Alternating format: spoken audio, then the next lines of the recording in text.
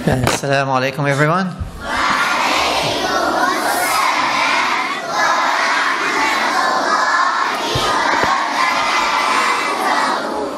Right, Miss Iman has kindly asked me to give you guys a talk about reading, okay, and how important it is in Islam.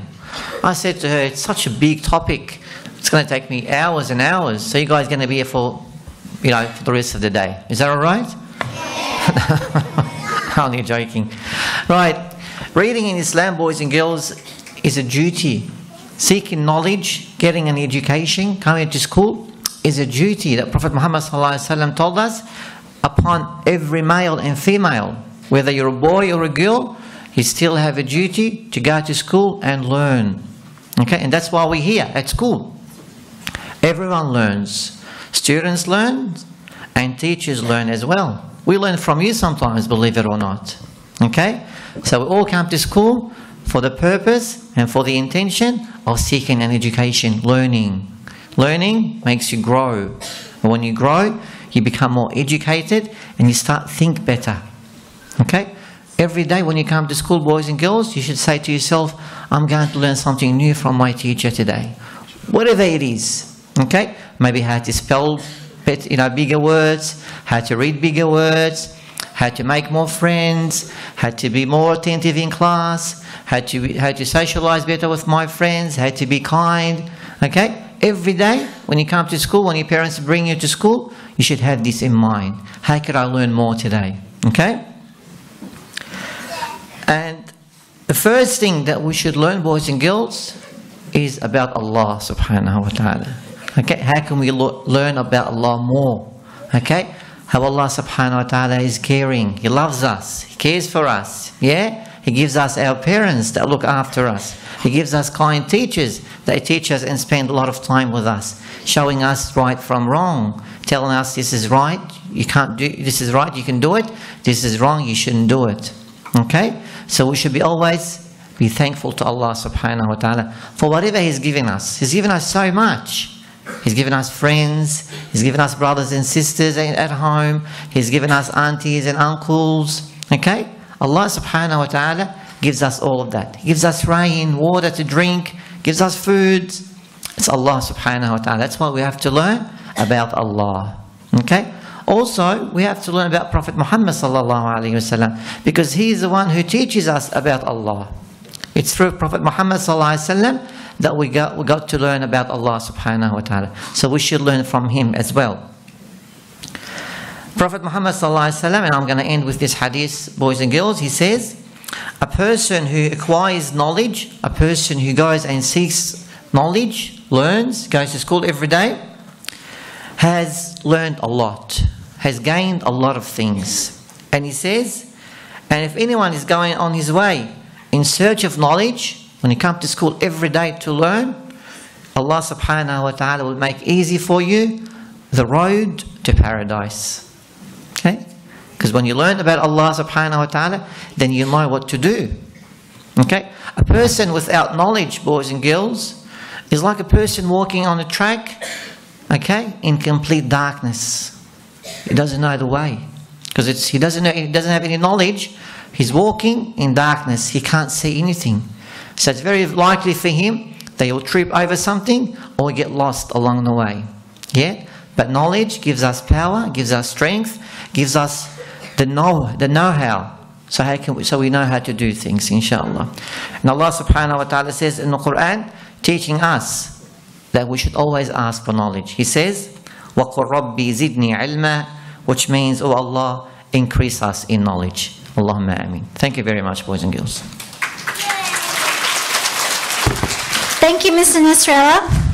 Now, welcome to everyone to this year's National Simultaneous Storytime. Firstly, I would like to explain to those who are unfamiliar with this event a little bit of what it is all about. I shall now quote from the Australian Library and Information Association, the website. National Simultaneous Storytime is an important annual event that aims to encourage more young Australians to read and enjoy books. Now it's in its 14th successful year. It is a colourful, vibrant, fun event that aims to promote the value of reading and literacy using an Australian children's book that explores age-appropriate themes and addresses key learning areas of the national curriculum from grades prep to 6 and the preschool early learning years framework. Every year, a picture book written and illustrated by an Australian author and illustrator is read simultaneously in libraries, schools, preschools, childcare centres, family homes, bookshops and many other places around the country. I'm happy to say that this event is joyfully become a tradition at our school. This is our 4th year and hope to participate in many more, inshallah. This year, the book that was chosen is called Too Many Elephants in This House, written by Ursula Dobrowski and illustrated by Andrew Joyner. You can check it up on Google if you like. Published by the Pullman Group and presented to you by Grade 3D. We hope you enjoy the production. Let's begin.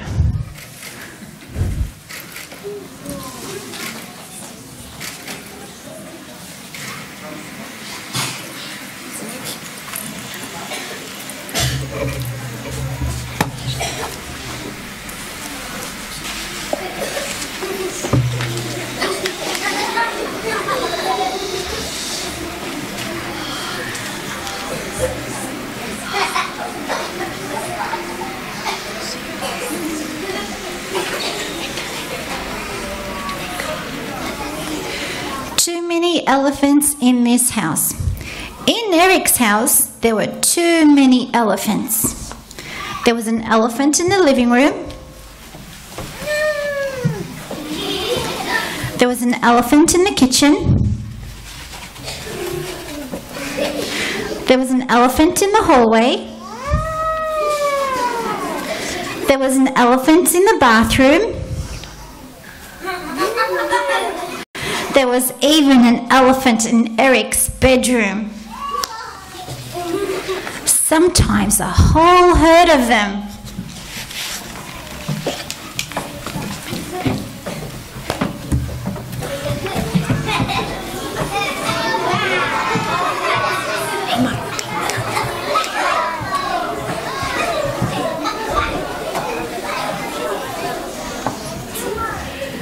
One day, Eric's mother said, "There are too many elephants in this house. They've got to go."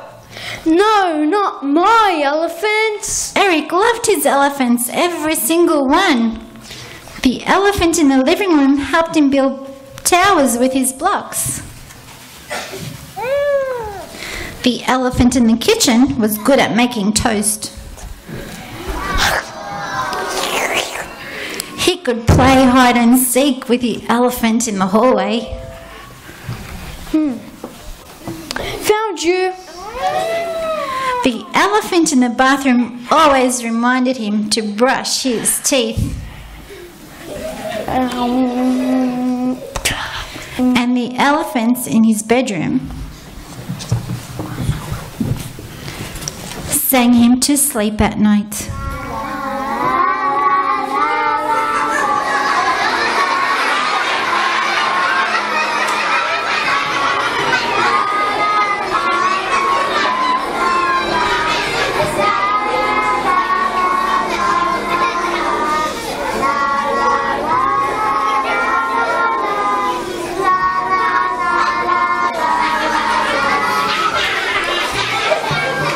No good, Eric's mother said. I can't move for all these elephants. But what could Eric do?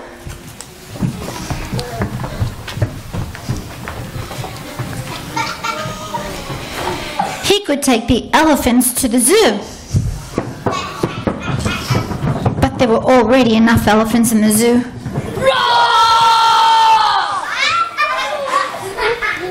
He could take them back to Africa. But how could he ever get that many elephants on a plane?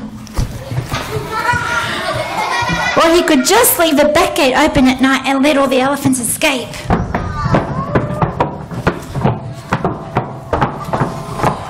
Eric decided he better not do that.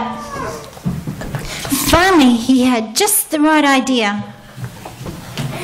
He found a very, very, very, very big box.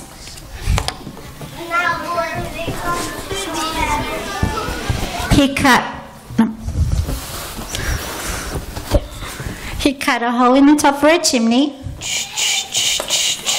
He cut a hole in the back for a window. He cut another hole for the front for a door.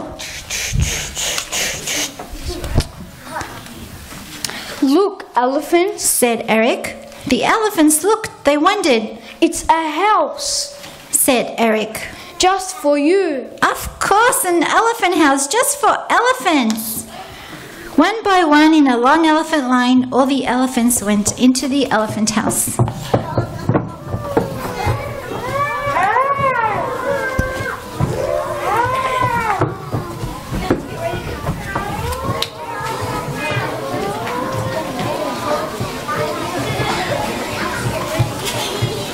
When the last elephant was inside, Eric shut the door.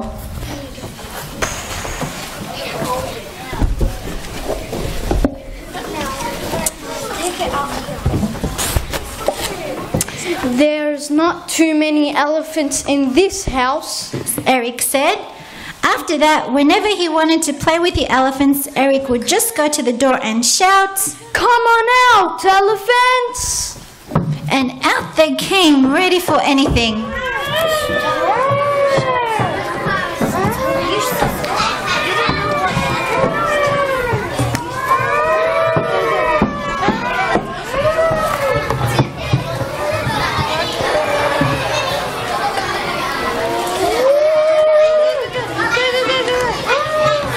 Go out.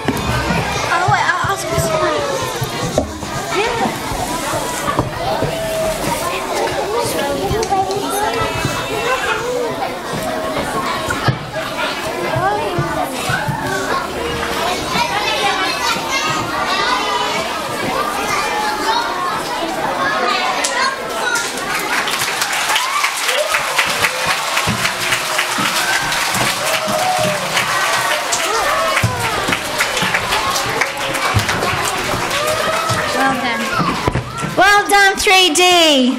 Everyone give a hand to 3D. Thank you, 3D.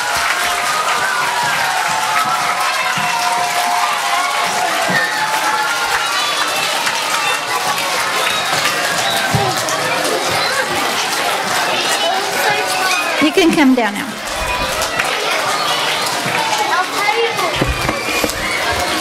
Thank you, 3D. Thank you, everyone. Before uppers are dismissed for the recess and the rest